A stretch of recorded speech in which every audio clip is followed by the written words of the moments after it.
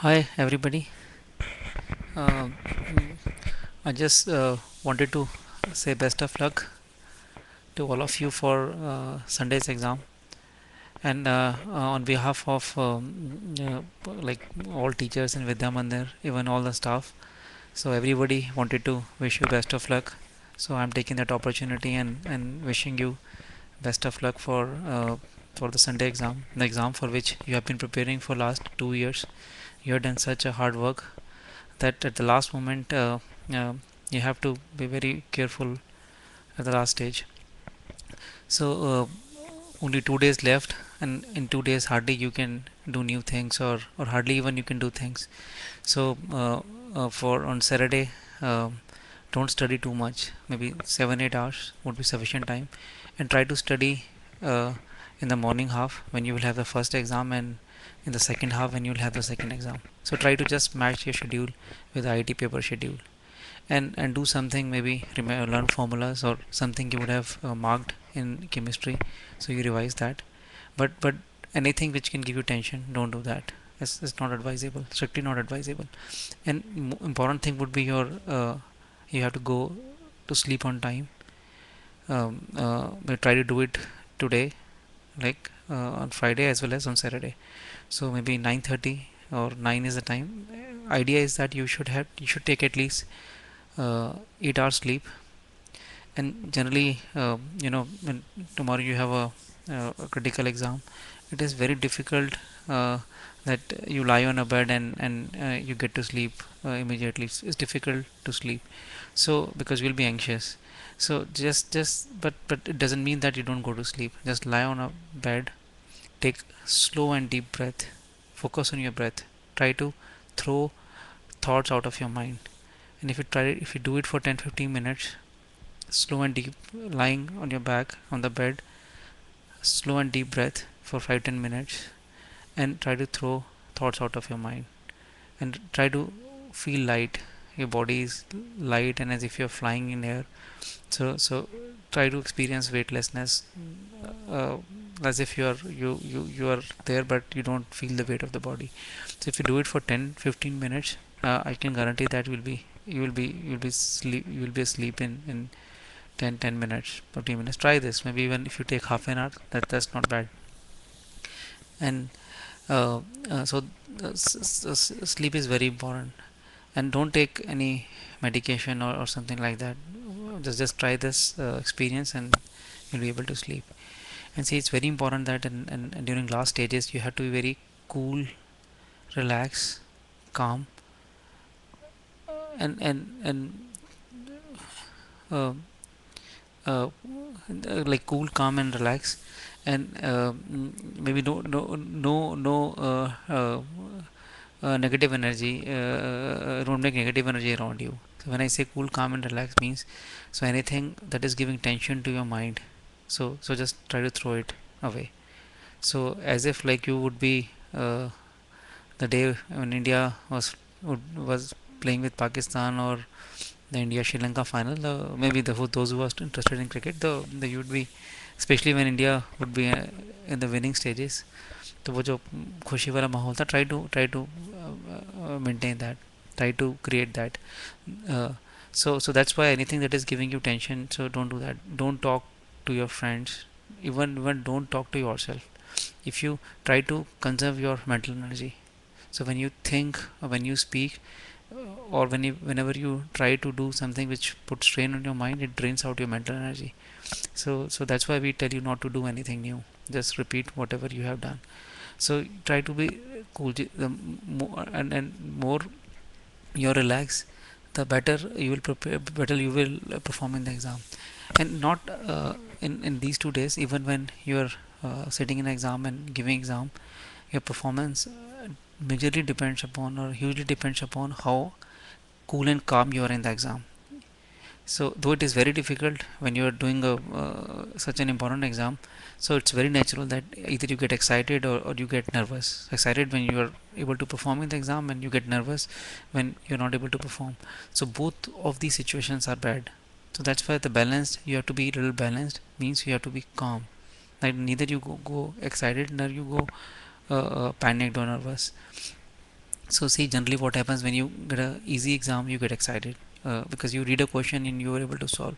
So what can happen with such an excitement, you might do more calculation mistakes, because when you get excited, your concentration might you might get defocused, your concentration might go low, and you are in hurry, you're doing fast. So there's a huge possibility that you can do a lot of calculation mistakes or silly mistakes, or you read question wrong. So that way, don't get overexcited if you are able to perform in the exam. The other thing that can happen is you can an exam is difficult, especially in mathematics.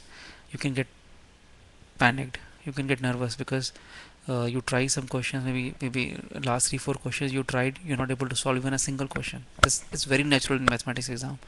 So at this stage, don't get panicked, don't get nervous, don't feel depressed. See, mathematics exam is a low scoring exam. So even if you are able to perform 30% of the paper, you score a decent mark. You score decent marks. So don't and it's natural feeling that when you are not able to solve few questions, you think that everybody is able to solve. You are the one who is not able to solve. But believe me that in mathematics it happens that not everybody, when they come out, they say that they have done it bad.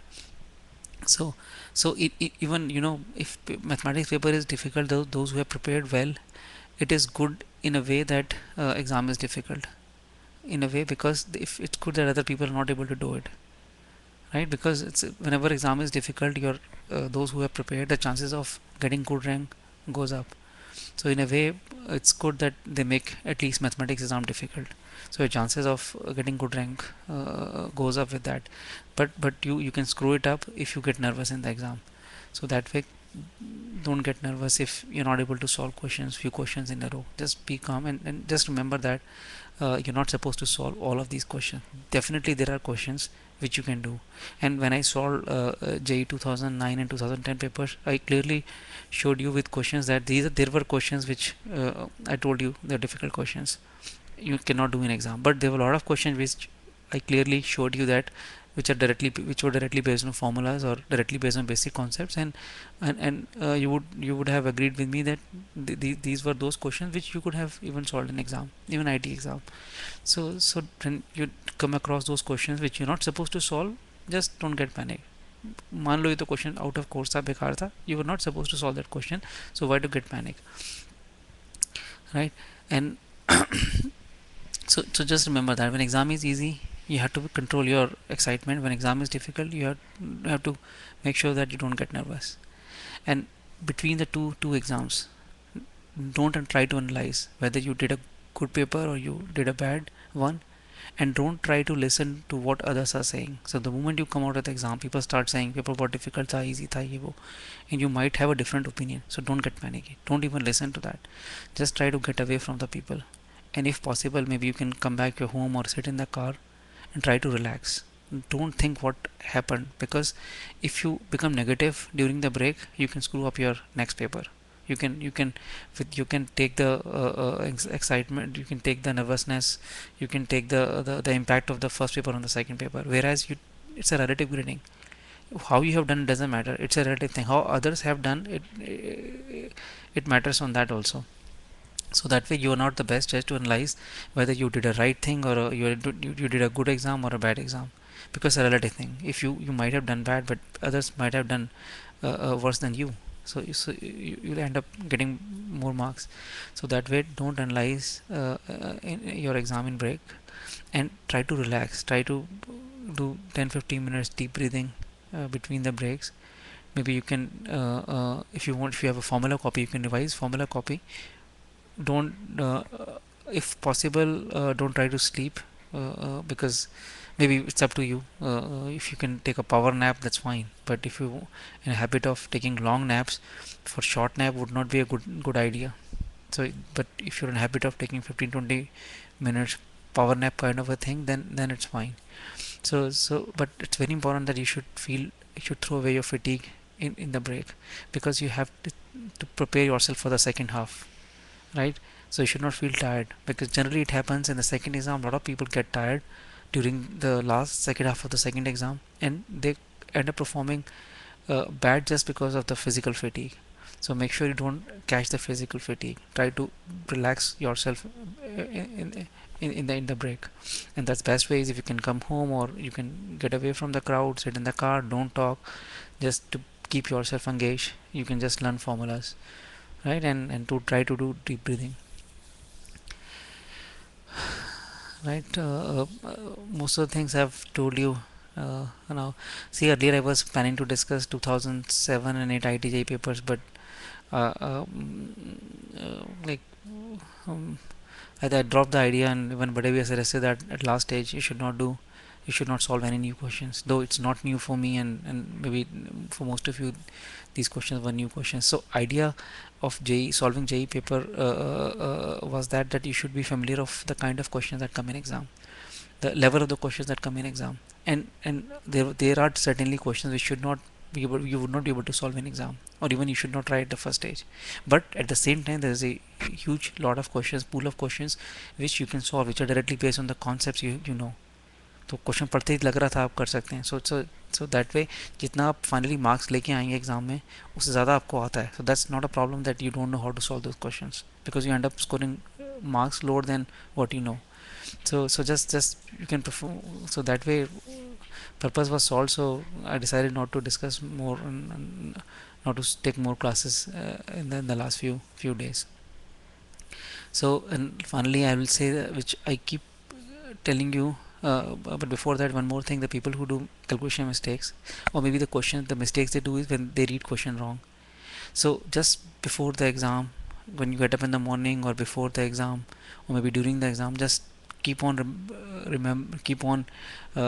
reminding yourself that I have to do no mistake today. I cannot accept any mistake today. I have to do paper with concentration कि मैं अब mistake नहीं करूँगा. And if you can do it before every question, before every section, before every question, कि जैसे question शुरू कर रहे हैं, I am starting this question and I will do it correct today. I am not going to do mistake today. If you just strongly speak in your mind that I am not going to do mistake today, I'll do with full concentration और मैं mistake नहीं करूँगा. इसमें if you do that, I can tell you that your chances of doing mistake will go down by at least 50%.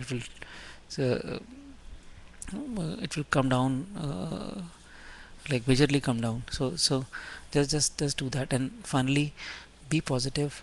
The more you are positive in the remaining few hours, the better you end up performing. I have told you a number of times that when you are positive, you think positive, you remain positive, you are happy, cool, calm, relaxed, you attract those kind of positive forces around you, and with that positive environment around you, you end up performing better. But the moment you are more anxious, nervous, panicked, frustrated, negative, so you attract negative forces around you, and these negative forces maybe they hamper your performance, they distract you, they harm you. So that way just try to be positive, no negative thing. And again, I wish all of you best of luck for Sunday's exam, and I'm confident you should be also be confident that you're going to perform good in the exam. And on behalf of all other people with them, because it specifically told me to wish best of luck to you, so it's a best of luck from their side also. Okay, bye bye, thank you.